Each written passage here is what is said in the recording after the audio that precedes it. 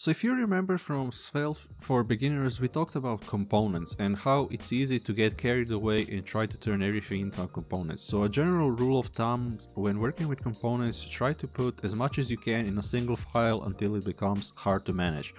So we're going to keep everything inside to do Svelte until I conveniently need to split things up for the sake of the tutorial.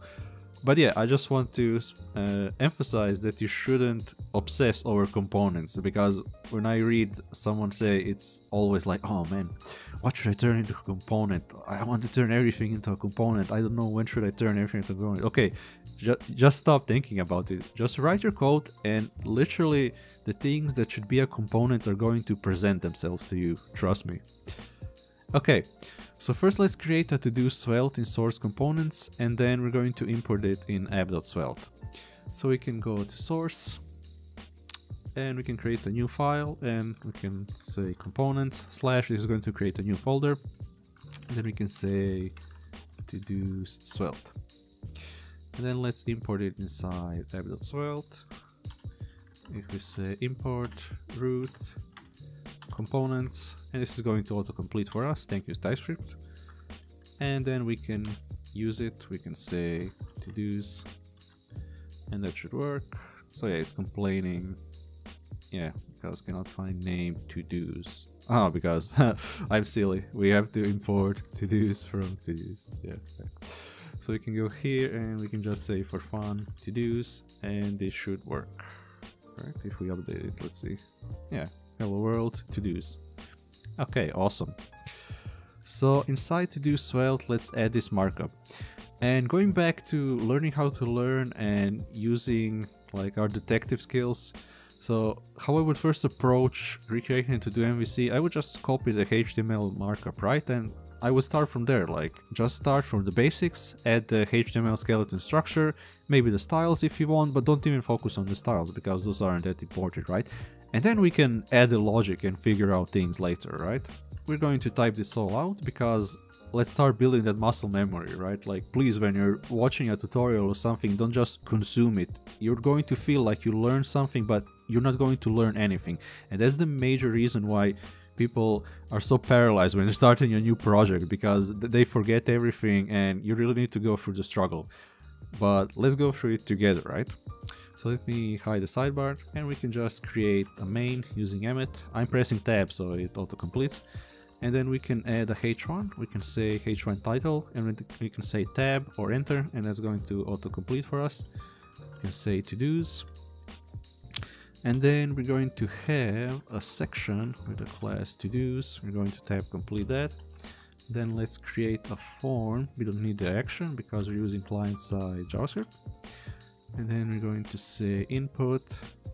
That's going to be a checkbox, right? The ID is going to be toggle all, and the class is going to be toggle all. This might be hard to read, but I hope you can read it well. So we're going to make this more accessible. I'm going to say aria label mark all as complete for toggle all, because that's the ID we set here, right? So it references this, and this is good for accessibility. Yeah, and we can just mark all as complete. And of course, in CSS, we're going to hide the text, and that's why we need the aria label, so the screen readers can read it. Yeah, so after the label is still inside the form, we can say input. We can keep that it's of type text if we want. So we can say ID, new to do. I'm going to say class, new to do. I'm going to have a placeholder. What needs to be done. Yeah, type text. And if you remember previously, one of our checklist items was that the input has to be autofocus when the page loads, but I strongly discourage you to use this in your projects because it's bad for accessibility when you hijack the focus from someone. But since this is a single page app and the only thing on the page, we can focus it. And we can already cross out an item from our list because we don't need to use JavaScript for this. Yeah, so we can just save this and see, even you can see here the warning, avoid using autofocus, and our linter is awesome because of that. So if you go here, yeah, we can see if we even refresh the page, you can see it's right here. Yeah, so we can continue further. So let's see, this is the form.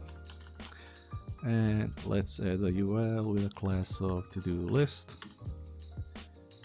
And then each to-do item is going to have a class of to-do.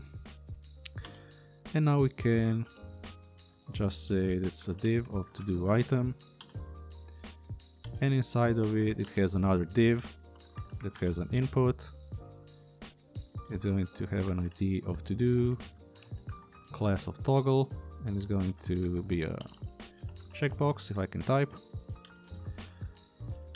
Then we're going to have another label that has an aria label, check to do, and it's going to have a class of to do check. Yeah, if we just see it for to do, right? For to do. Yeah, and we don't even need the text for the label, so we can auto close it. Just remove this, so we can do this. Let's go to the beginning. So we have our input and label, and then we're going to have a span that has a class of to do text. We're going to have a placeholder to do one. Then we're going to have a button. It's going to have an aria label. Remove to do for the screen reader, because it's just going to be styled using CSS, so even the button doesn't have anything inside of it. Yeah, let's just go here so we can see here before the to-do item is finished and after the div ends. This is going to be our to-do that we're going to conditionally show, that's why it's commented out. So we can say it's an input of type text. We can also say it should have an autofocus, because that's what happens when we're in the editing state. It's a double-edged sword, you can say, because it's a nice user experience and it's a bad one at the same time for people with disabilities. So we can say class edit, and we can comment this out because we're going to be using it way later. So this is going to be the section with the options for our to-dos. It's going to include the filters, completed, and so on. So yeah, let's do that. I'm going to have a div of actions. There's going to be a span with a to-do count. We can have a placeholder, 0 left. Let's create a div with filters. And we can say button that has a class of filter. We can say all, and then we can add more. We can say active,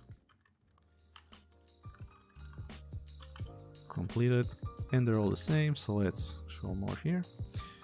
And this is going to be the clear completed to-dos, clear completed, clear completed. Yeah, and we can save it.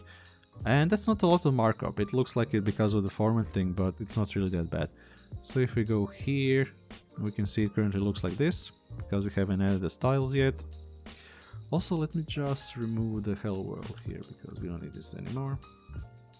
Yeah, so let's just add all the styles here, and I even commented out the sections, so it's going to be easier later to split them into components so you know which is which. This is add to do, then we have to do, filters, and that's what I meant when I said we would be stuck here for hours just styling, right? So let me just see, I copied the style here. He's complaining because we're not using this yet, so yeah, here is a lot. But let me just mention, so you can inspect the styles here, you can even see how things work. For example, like how do they do the thing where they have the custom checkbox styles, right? And here is showing how. And you can expect that and learn that way. So we have a lot of scrolling to do, boys. So we can go to the top and then we can just save. This is going to be scoped to this component because that's how it works in Svelte, if you remember right. And awesome. So that's it. Like, this is how simple it can be for you, and this is how you can learn the most. Just find an example and recreate it. Go step by step. Don't be overwhelmed by the big picture. Just go one step at a time and you're going to get there.